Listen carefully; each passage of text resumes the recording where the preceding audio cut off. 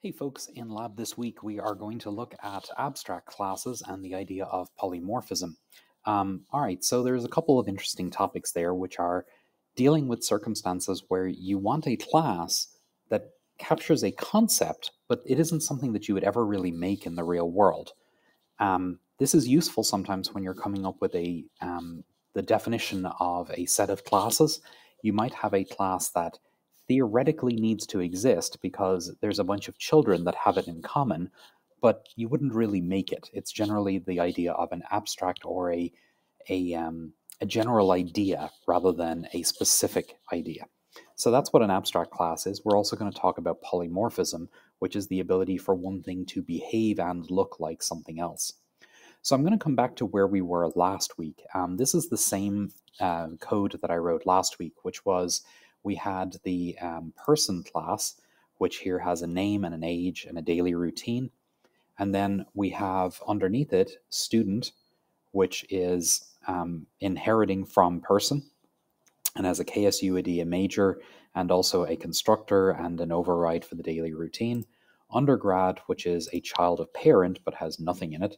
And then we had employee, which is a child of student, which also has pretty much nothing in it other than an ID. And we drew a UML diagram of this, so this has all of that information on it. So the thing that I'm going to do today is I'm going to talk a little bit about the idea that a student is a real thing. You guys are students. Employees are real things. I'm an employee. You can argue that an undergrad versus a grad student is a real thing. So let's go ahead and add in grad students. So new class. So grad student, and I'm going to just have that one also extend student. Extends student. There we go. All right, and so immediately over on my diagram here, we're going to see that I now have grad student, and I am going to have to move these around again just a little bit. I'm going to pull these off to the side because they don't really matter too much for me, and the main method doesn't really matter too much either. But now I have person, which has student, which then has undergrad and grad. Okay, so that's a bit more understandable. All right, so that's great. All of these things exist. I'm an example of this. You're an example of that. You're an example of one of these, probably this. But is there an example of a person? Like, what is a person? It seems like that's an abstract idea. It's not really. You don't have real. Okay, you do have real people, but you don't really instantiate person. You would either instantiate a student or an employee. If we're talking about all the people at KSU, then there is an employee, there is a student, but there's really not anything else that's at KSU. I guess you might have a visitor or something else, but in general, this is an abstract idea. It's there because we all share name and we all share age and we all share some other things. So it makes sense to have a class that's the parent that has all that information in it, but you may not want people to actually instantiate that class. So what I'm going to do is I'm going to go over to my person, which is that public class person, and I'm going to change it to public abstract class person. All right, so the only thing that I did was I made it abstract. Once I make it abstract, I'm immediately getting an error, and that's because over in my main method, if we remember correctly, I created a person. It happened right here, and I'm not allowed to do that anymore now that the person is abstract. So very specifically, I had to comment out the instantiation of that and also calling anything directly on that. But now everything works the way that it used to work, and so I'm getting the output that I used to get before. I get the students wake up and study and go to class, but I have made class non-instantiable.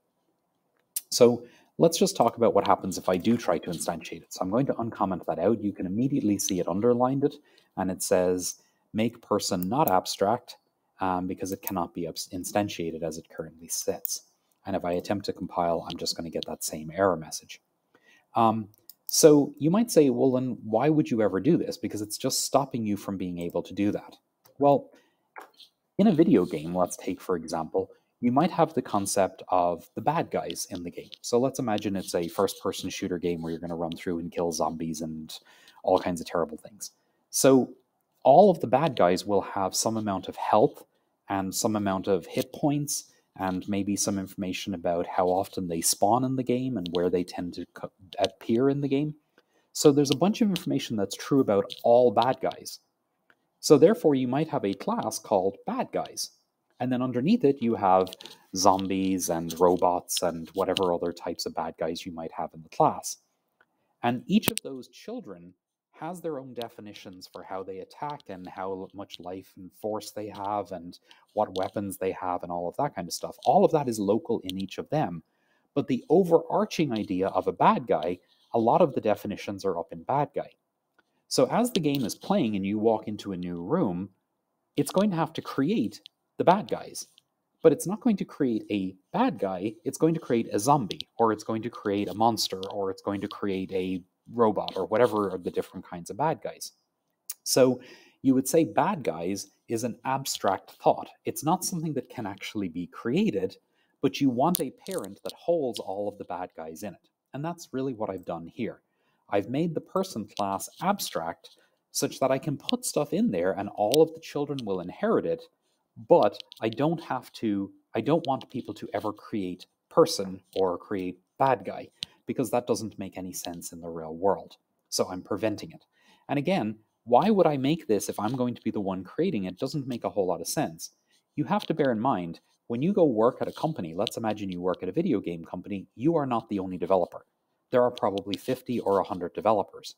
And so the manager, or the person who is running one area, the bad guy department, they're going to define these abstract classes and set all the things that all the bad guys need to have in the parent, and then you would be coding the individual bad guys that are showing up, the individual classes for the robots or the zombies or whatever it is that's going to show up in the game.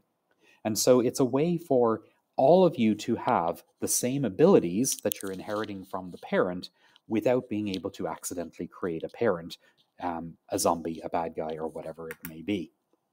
And of course, there can be many layers of this. So you could have an abstract class that's bad guy, and then you could have flying bad guys and walking bad guys. Or you could have crawling bad guys. You could have bad guys who appear at night, bad guys who appear in the day, which may also be abstract classes.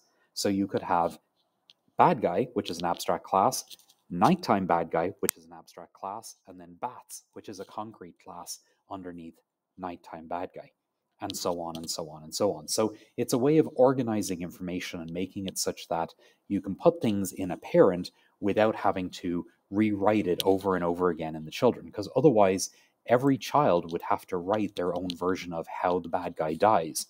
And the truth is that should be the same for all the bad guys. So it makes sense to write that in the parent and let it be inherited by all of the children so that they don't have to write it by themselves and possibly produce errors and bugs in the game. Okay, so that's the idea of an abstract class. As far as the UML diagram is concerned, when a class is abstract, you notice that it went ahead and changed it into italics just so that it appears slightly differently. That's really the only thing that changed there. All the rest of the information in here still stays the same with regard to the UML diagram. Everything is still pretty much the way it used to be. All right, so that's the UML diagram.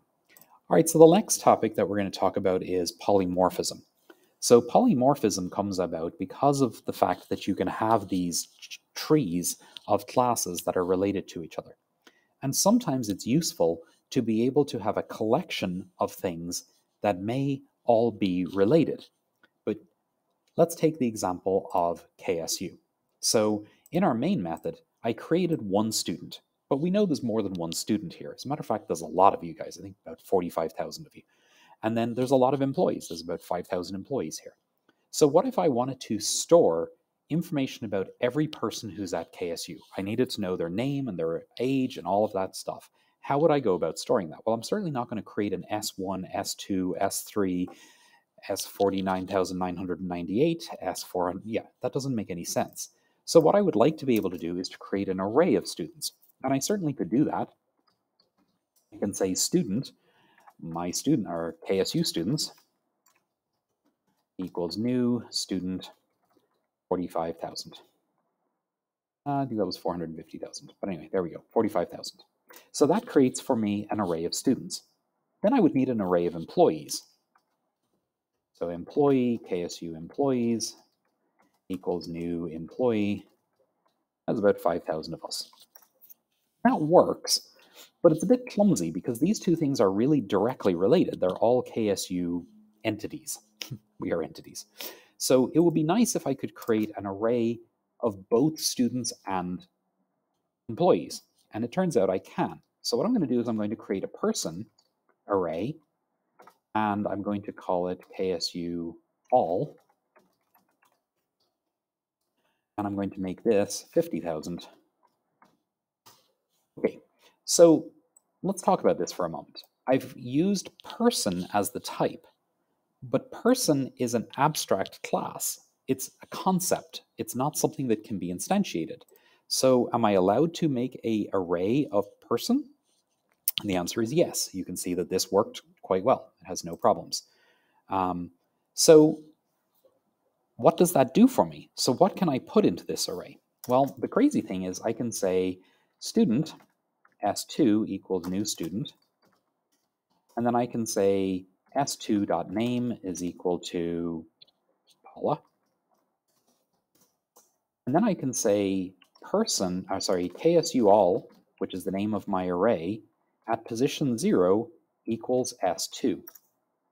So I have put student number 2 into cell 0 of that KSU array. Now let me make an employee. Employee E1 equals new employee. And I'm now going to say E1.name is equal to Enda. All right, and now I'm going to put Enda into cell 2. KSU all at position 1 is equal to E1. So the cool thing is I now have an array that the first cell is holding a student and the second cell is holding an employee. And I can mix and match all the way down the array. I can add students and employees into the array. This isn't limited to arrays. I could have done this with an array list. So I could have said array list, and that probably would have made more sense, of person all KSU array list is equal to new array list of person. And in order to do that, of course, I have to import, well, actually did it for me, import Java util array list. It's right up there. So now I have an array list that I can add people to and remove using the add methods and the remove methods, and it can grow and shrink as the university grows and shrinks. At the end of every semester, a bunch of people graduate, they go away, new people will come in, and it grows back up again. And so this is the idea of polymorphism, where I'm able to take one thing, which is an array list, and store in it multiple different types that are related. I can't do this for completely disparate things. So if in my list of things over here I add, let's say, a new class that is dog, and I don't make it a child of anything else, it's just its own thing, if I come back to main, I certainly cannot add a dog into that array list. Dog D1 equals new dog. Great, I can create the dog, that's not a problem, but I cannot say KSU all at position 2 equals D1. That doesn't work because dog is not a child of person. So in order for polymorphism to work, which is what's happening here, the parent, which is what's being used for the array list, can hold itself. I can put persons in there if I was able to instantiate a person, but I'm not because they're abstract. And I can put students in there and employees in there all without problem. I cannot put anything that's unrelated in there because that doesn't make any sense. All right, so that's the idea of polymorphism. It's not limited to just array lists. You can also do this in general with classes. I can create instances of a class, which the type of the class, for example, I can say person S3 is equal to a new student. That's allowed because what I'm creating is a student, and I'm putting it on a variable that is of type person. The person is the parent, and I can create a variable of that type. Goodness. But I'm allowed to store the child on top of that because the child is a child. So person S3 could hold a new student, it could hold a new undergrad, it could hold a new grad, it could hold a new employee, but it cannot hold a new dog because that one, again, is unrelated. So hopefully that makes sense. So today's lecture was about abstract classes, and it was about polymorphism. And again, using the UML diagram makes it a little bit easier for you to see how all of those things are related and how you can go about using them. So hopefully that gets you started on today's lab, and I will see you guys next week.